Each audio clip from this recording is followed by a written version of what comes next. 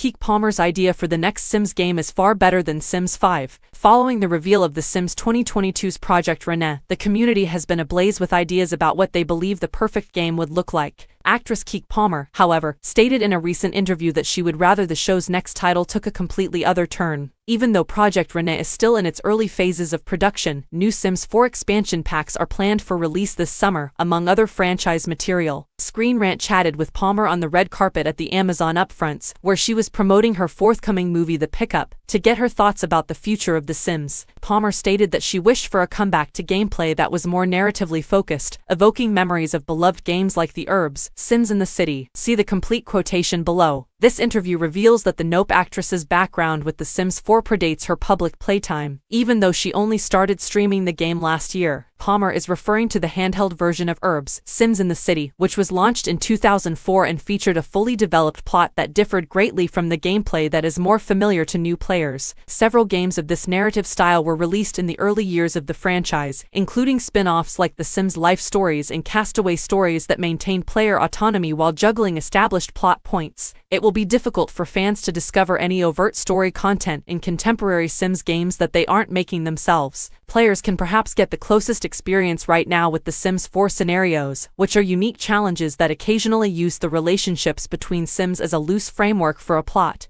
Although the game's focus is mostly on sandbox play, which is unquestionably a fundamental component of the series, it would be a refreshing change of pace for the brand to bring back some of the more role-playing aspects from earlier entries.